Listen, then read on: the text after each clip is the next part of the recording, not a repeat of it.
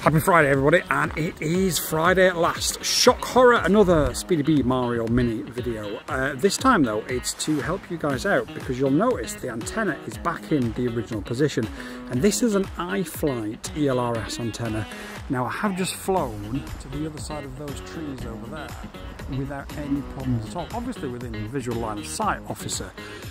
But we were locked at around about minus 75 dBmi for the whole entire flight. It doesn't seem to be having the problems that it had with the SpeedyBee antenna on. We've managed to move it and take it away from the back as well now, so it's back to a much neater version. The acid test, of course, is going to be taking it to the bando and finding out if we can get a decent signal around all that metal work and those reinforced concrete and stuff. But unfortunately the heavens have opened for now, so that is me done for the day. But I'll see you at 10 PM tonight for our premiere, and until then, peace out and enjoy the rest of your day.